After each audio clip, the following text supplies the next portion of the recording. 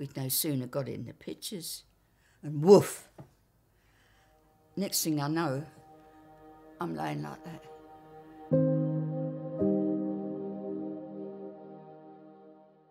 When I got to 14, I went to the labour exchange and I said, I'm 14 now and I would like to go to work. So she said, oh yes, saw my birth certificate, your age, you had to show all these things in your identity card.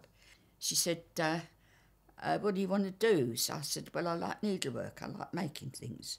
So she said, well, you've got to do something for the war effort. And I knew about 10 minutes walk away, there was a factory that made pens.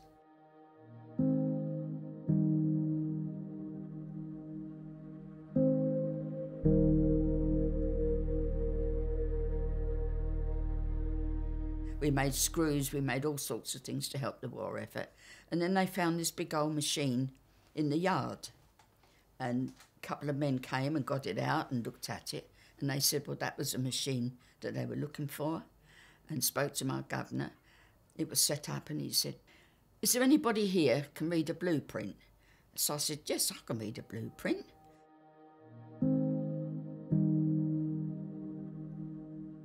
With the material they bought us, they want 1,000 pieces. I made 1,000 and there was little bits over and I made another 6 out of the little odds and ends. Packed it all up, covered the machine up, cleaned it all down and off it was put away. And about a week later, the governor came down waving a bit of paper. He said, we got the contract. He said, I want you to make all those parts. He said, but they're not going through the factory. I had a cubicle and I worked on my own. And every night, everything had to be packed away and locked up. The whole lot. And in the morning, I went back to start the machine again. All I had to do was keep up with at least 1,000 out of the material that they bought. And it had fumes on it and I was supposed to drink a pint of milk a day. Sometimes I got the milk, sometimes I didn't. But I worked on my own. I made these bits, I didn't know what they were. I just made them and they had no name. They were parts. I had to go and have my eyes tested and I went to a hospital in London and saw the chap and he had my papers there and he was opening them. Oh, he said, you was one of the little girls that made the bits for radar. So I said, did I? He said, well, yeah, that's what it's got here. I said, well, I never knew that. I didn't know what I was doing. He said, well, that's what they didn't tell you. It was highly secret.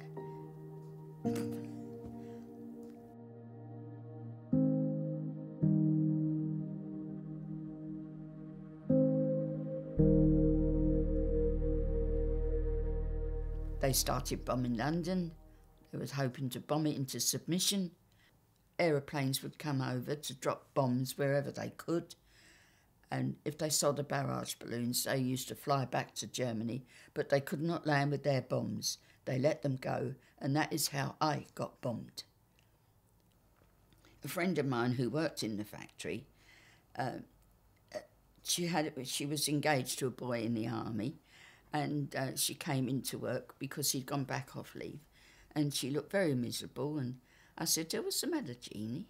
She said, well, Stan's gone back because he's in the army, she said, and we've got no honeymoon, nothing. We just had a week together.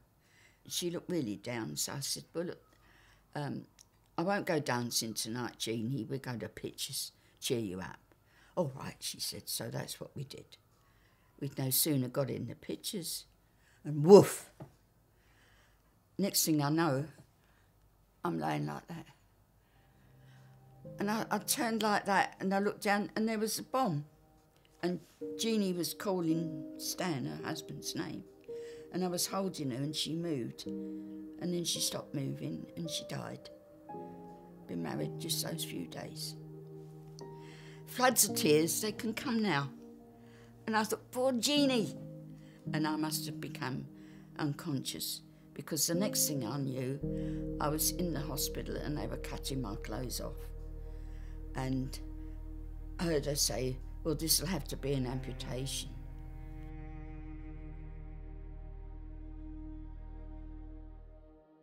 I still needed the doctor care. And my mother didn't think I was walking. And when I came home from hospital, I spent the rest of the day and I went to bed, and in the morning she brought a bowl of water in and I had a wash, and I got dressed. She said, "What are you doing?" She said, "You stay in bed." I said, "No, Mum, I'm going out, I can walk." "I didn't think you could walk." She said, "You haven't got your leg." I said, "But I've got crutches, I can go out." And when I looked in the wardrobe, there was no shoes left, no clothes left. My mother got rid of them all because she thought I'd spend the rest of my life in bed. So there was a little brouhaha between me and Mummy. However, I did start going out, and you gradually learn to cope with disability. Eventually I was fitted up with an artificial leg.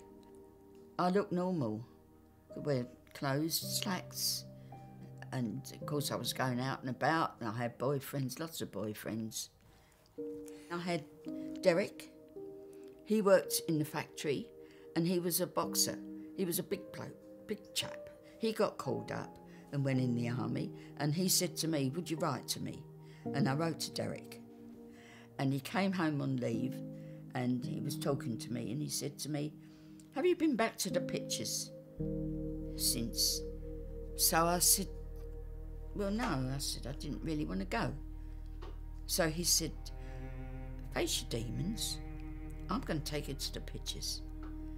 He dragged me off to the pictures. Same pictures where it happened. It had all been repaired. He got seats near enough where I had been sitting.